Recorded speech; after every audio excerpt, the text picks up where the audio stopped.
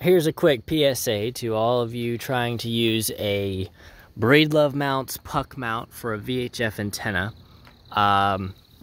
Don't. Or if you do not use a 3/8 threaded rod antenna mount, because I just purchased a NMO to 3/8 adapter from Tram, which is right here.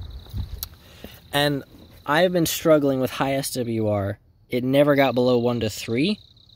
I just hooked it up. I'm getting 1.1 to 1 at 145 megahertz, right in the middle of the handband, off of this Hustler CG-144 2-meter high gain antenna. That's the best SWR I have ever seen on any mobile antenna, and it is solely because I actually put it on a proper mount.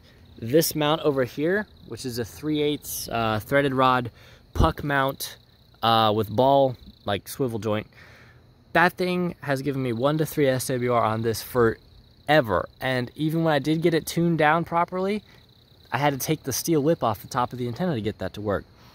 So there you go. If you're gonna put up a high gain 2-meter antenna, buy a Breedlove mounts NMO puck mount, and then put an NMO to 3/8 adapter on there if you want to use the Hustler. Pretty sure this is the only high gain 2-meter antenna in existence that uses a 3/8 threaded rod, and it's actually the only, it's like one of 2 high gain 2-meter antennas, so your options are limited. There you go. I don't know about replacing the actual mount here with something from, say, a Comet, which is laying over there. If you replace this with something other than a 3/8, you may also have similar good results.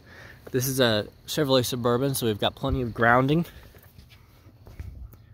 1 to 1.19, 1 to 1.1 with 45 ohms, 145 megahertz. That's insanely good.